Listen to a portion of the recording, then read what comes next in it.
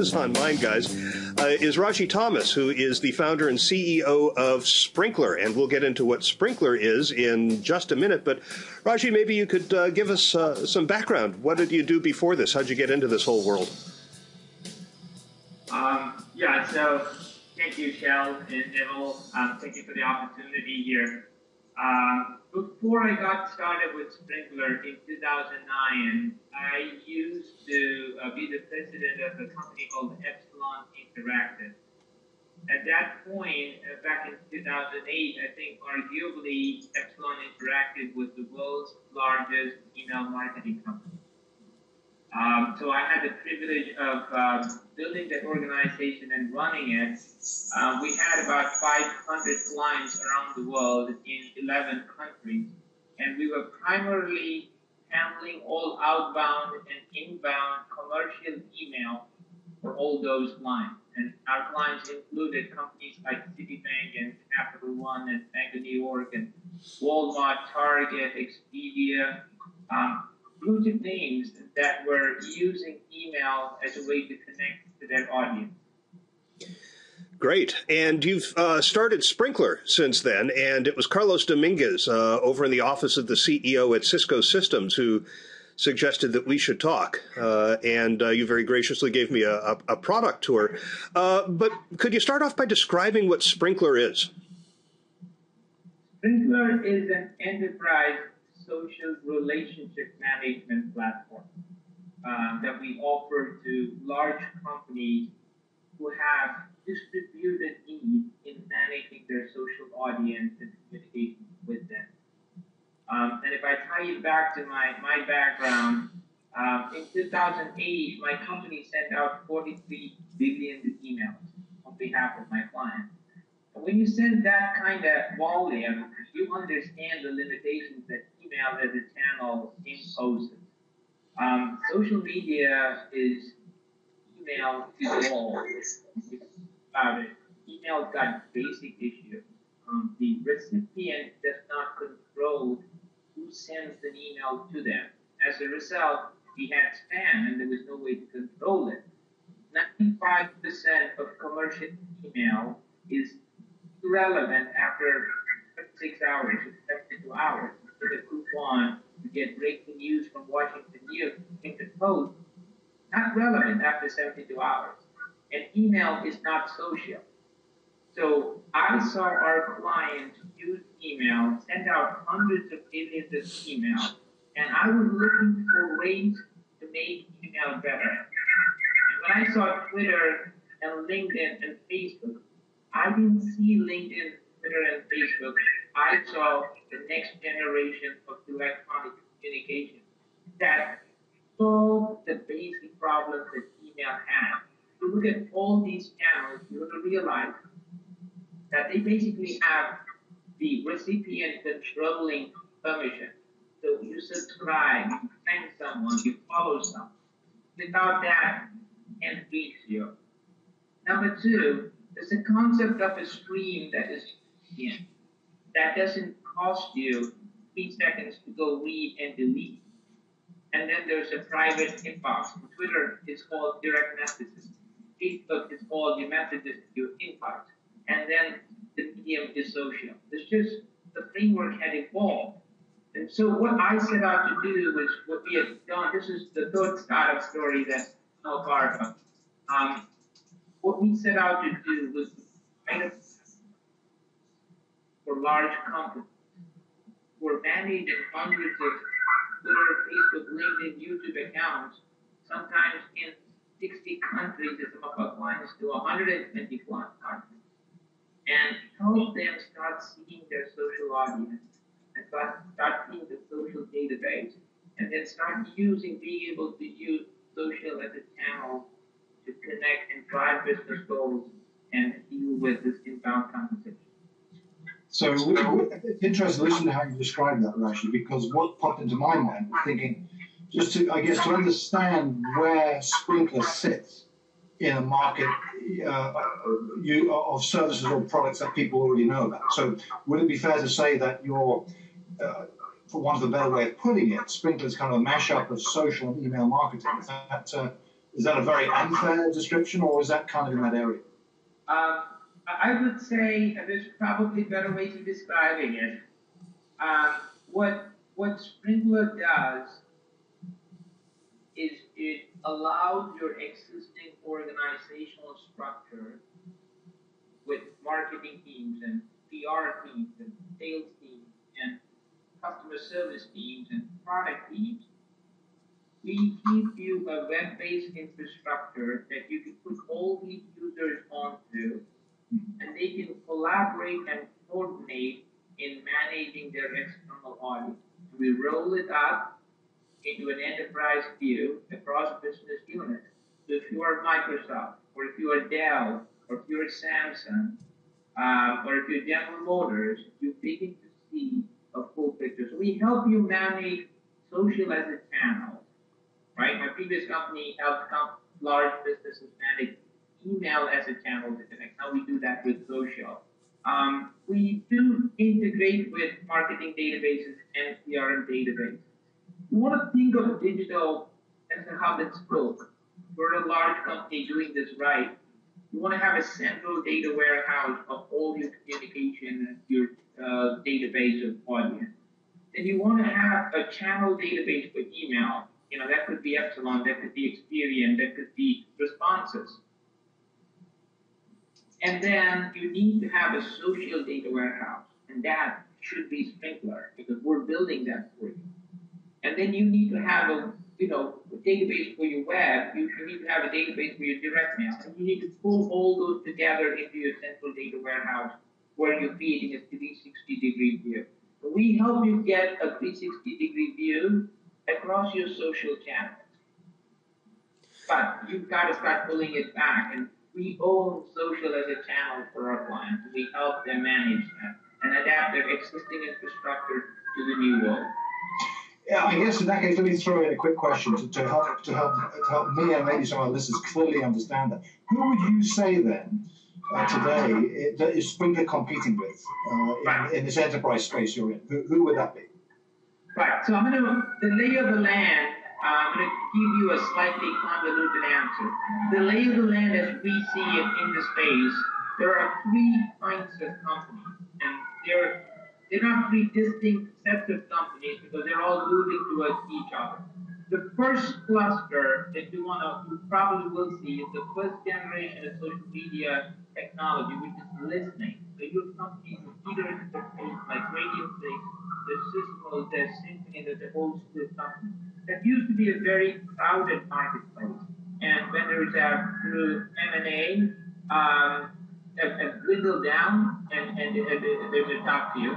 But there's another cluster of companies whose legacy is in building Facebook applications. And these are companies like Buddy Media or Vidgroup or Context Option or Involver. And there's a third group of companies that have started their life as being engagement management companies. And we are one of those companies. So we are, I'd say, in the evolutionary scheme of things, we're probably the last set of that evolution.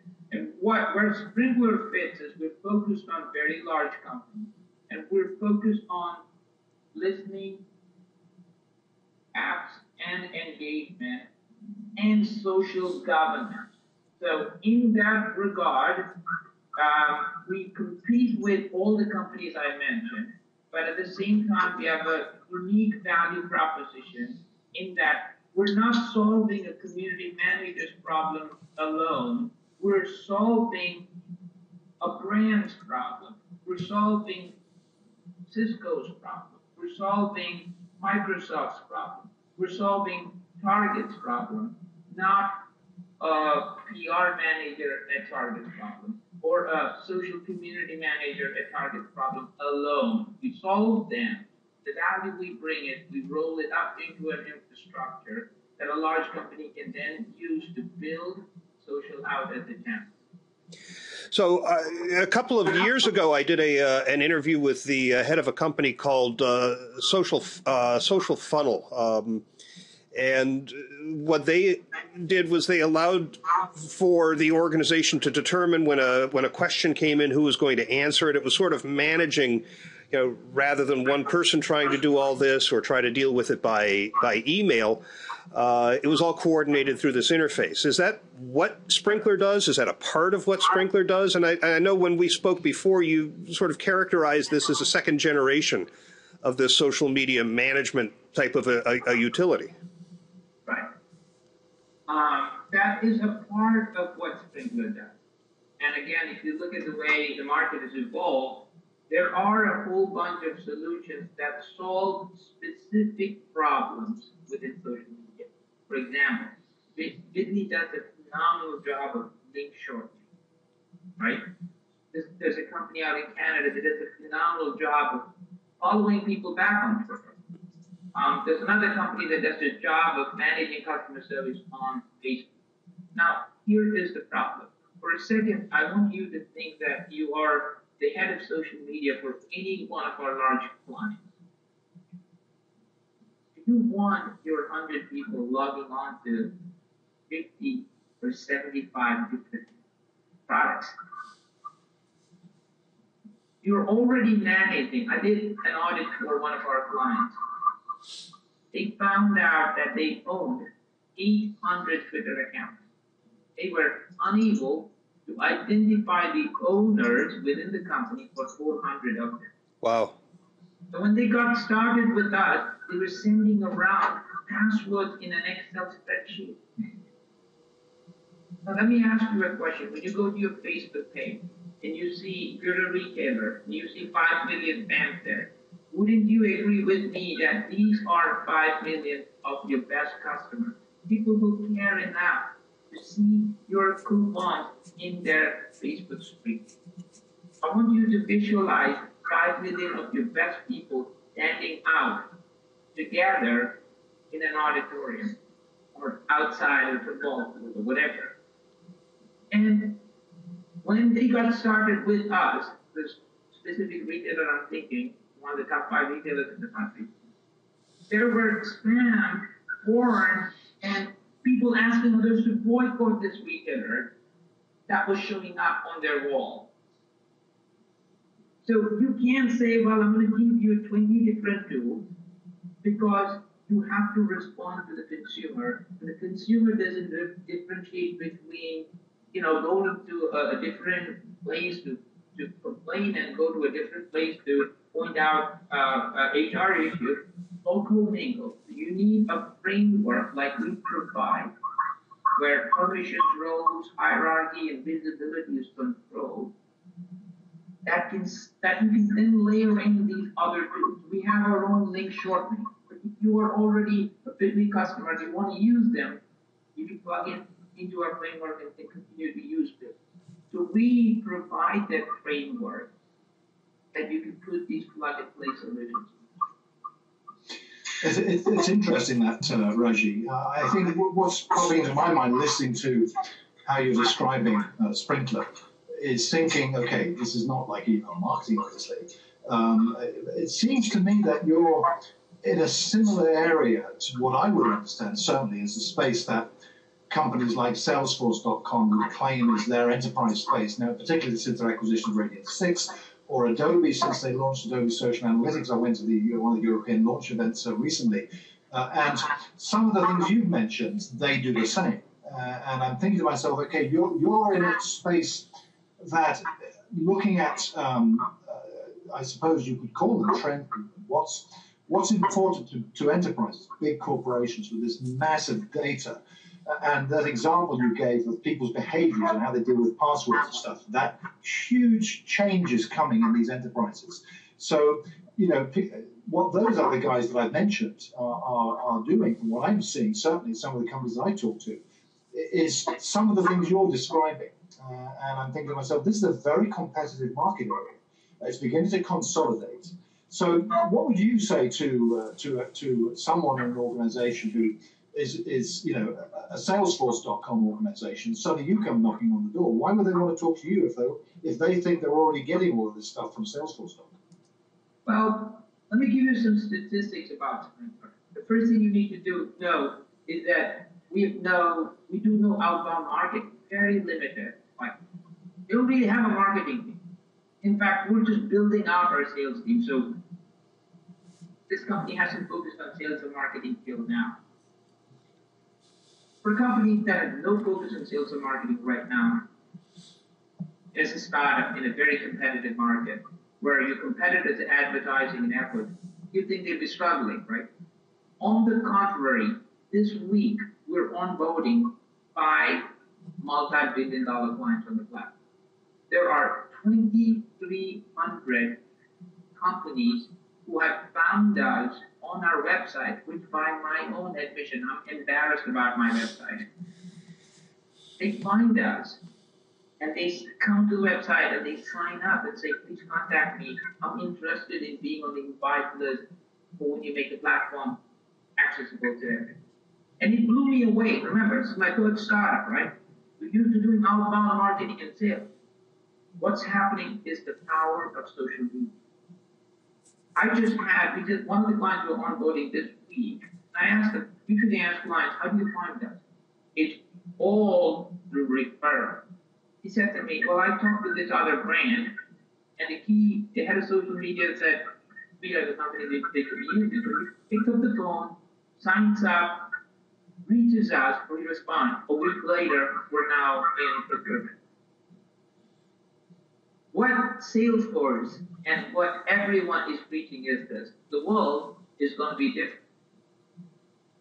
Your clients are going to trust others like them more than what you put out on your website, what you put in your white paper, what you say at your trade show. We are a living testimony of that. So everyone can say everything they want. We know we're living proof that we're closer to the destination. And the vision that we're painting of the future is resonating with the marketplace. We're solving real operational problems. We're solving real reporting problems. We're solving real governance problems. We have thousands of, this company has grown 10 times from January to November. 10x. We hired like 30 people the last 6 weeks. Oh. These are crazy statistics, but it's the power of what we're saying and a manifestation of what's happening. So, I mean, everyone talks the same game. I think the proof is in execution and what you're doing. And we're happy with where we are.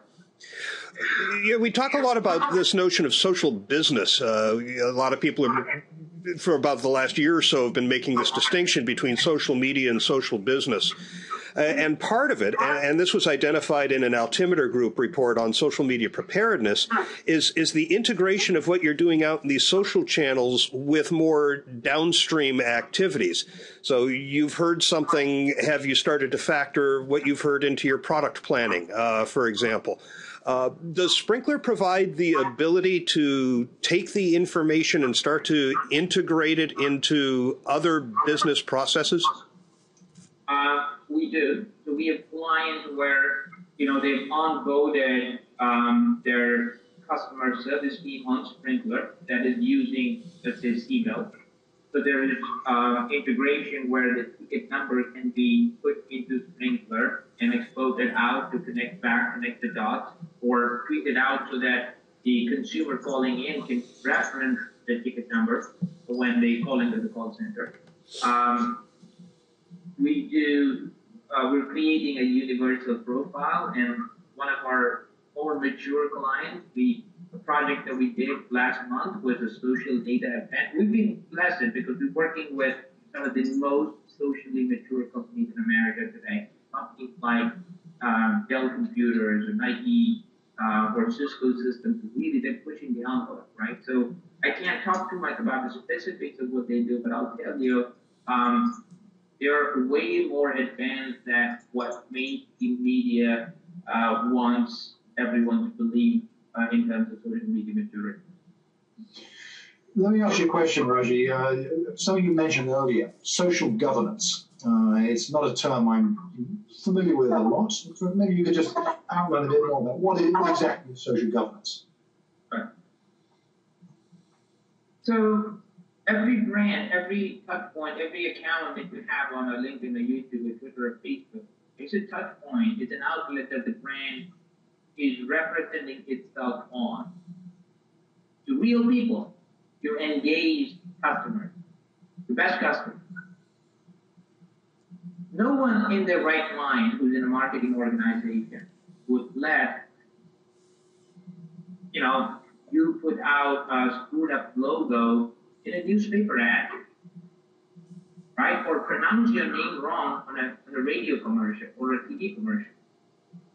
Yet, in social media, like I said, you have hundreds of accounts, but there is no control of who's accessing it. There are large companies, visualized multi-billion-dollar companies. We work with companies that are using Sprinklr in 50, 60, 70 businesses in 60 countries. There's one rollout that we're doing to 52 countries. There's another one where they're saying they're in 120. They're starting with a smaller number. Imagine a product manager going, I need to get some feedback. I'm going to open a Twitter account. Taking a random logo, putting it up there, and then not using it. From a consumer perspective, you're getting a very dysfunctional experience of that brand.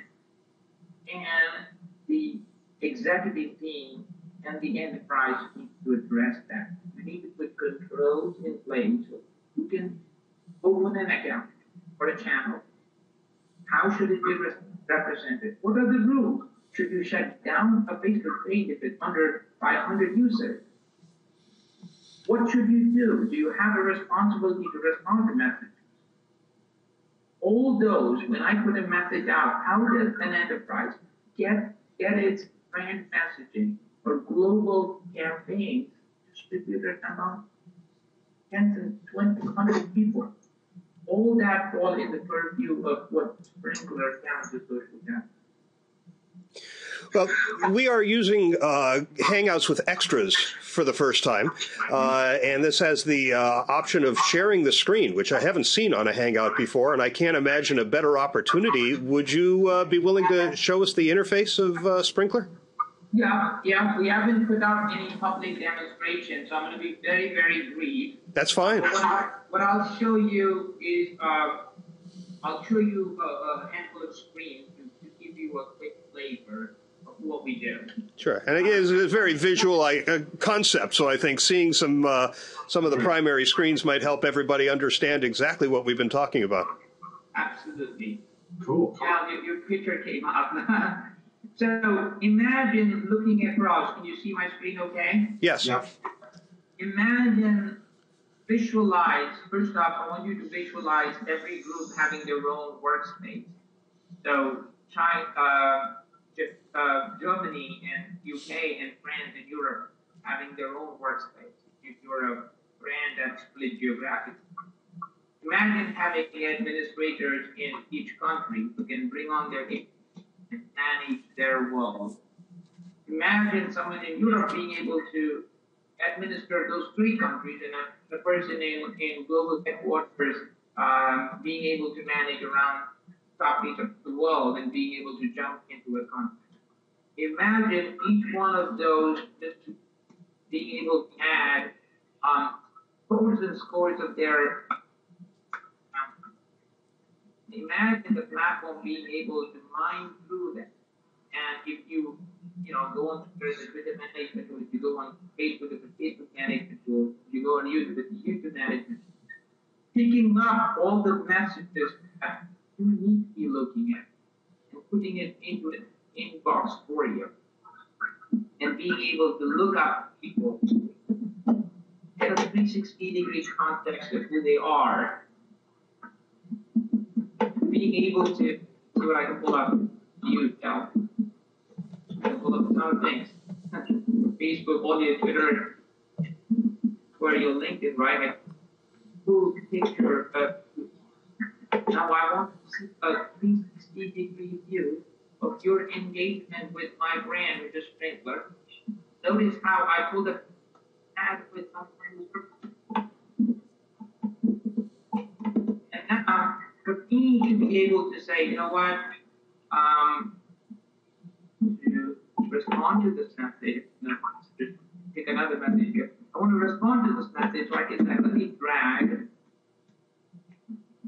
my projecting up. Might be the anchor. But just let me drag and drop you to because I'm the person and being able to pick a predefined template. Being or if I'm not the right person, for me to be able to and drop an assignment to another person in my organization, or assign it to a message queue that the customer lots of advanced of being able to identify the intent, credit stuff, lots and lots of stuff. Being able to get a notice of what's going on. I think the screencasting is making it slower on my end. But being able to kind of you want to see my screen like there's something, but I'm going to proceed here to do it. Give us a good sense, I think. I'm just going into it, being able to create your own dashboard, right? Look across, you can look across activity, you can look at engagement, you can look across brief, and you can see all that and choose a visualization you want to see. So being able to literally correlate what you're doing with what the response is, and being able to figure out what's going on within a campaign and what keywords are causing your followers to repeat something. All those are things you can do within Sprinklr. I'm not going to go, I mean, the screencast is doing some computer, so I'm going to video here, but hopefully you got the idea. You can interact with the data you're seeing on screen, Ragy, those bar charts. You can interact with those data points, can you? Yep. Okay. Interact, export, share. There is, when you're listening, there are multiple ways to listen. There's an inbox view. There are dashboard views where you can see things happen, in real time. They're blinking on Facebook, on Twitter, and Foursquare, and then be able to manage it, share this across a bunch of different team members, and escalate stuff and track that through. There's audience outreach. There is content management. There is automation. There's rules you can set up. I wish we had a better way to do this, because when I started sharing my screen, it just started being crazy on the computer. I think we got a good sense of what you're offering. It looked, it gave me a good idea, I think, of what's going on there. So. Let me just add one more thing, right? And where Sprinklr has differentiated ourselves from a technology perspective is we do a lot of things in the UI, but the magic of Sprinklr is largely behind the scenes. We've got PhDs with 25, 30 years of artificial intelligence experience, loading up natural language processing algorithms. So as we get these messages, we're color coding the messages. Positive, negative, what's the intent? Is this a question? Color coding the audience. Is this guy influential? Is this guy engaged with you? Is this guy a spammer? And use this information to help the community manager figure out which message to respond to first. So we managed a trade show for one of our clients where we processed 27,000 messages. And they contracted with Sprinklr to do the event management on social media. 3 people on our end processed 27,000 messages and responded to about 2,000 that was queued out. So in real time, we were identifying questions and complaints. So you said, where's the next session, right? What time is the best leaving from the hotel? That was in real time picked up by the natural language processing engine. And if there was a template to respond, we were sending it out. And if it wasn't there, we were escalating it to our appropriate contact at the location or back in headquarters for the company. Very good. All right, and I have to say I was pretty impressed when you gave me the tour earlier with that free service for screen sharing. I can't remember what it was called, but that was pretty nifty too. So. Right, yeah. Right. It's called a shout out. It's a company called Join.me, and this is an unbelievable job. Yep. Okay, well, Ragy, thanks very much for your time. We appreciate it. I'm sure our audience is going to be fascinated to hear about this product. I got one final question, just while we're finalizing. Where do people go if they want to find out information about Sprinklr? This is the part where I get embarrassed. Okay. That great website you mentioned. Yeah, the website we mentioned, but we suck at a lot of these communication marketing things at the moment. We're taking big steps to address those. So please bear with us because the website doesn't do justice to what we do or who our clients are. We're addressing those. Best way there's information on the website.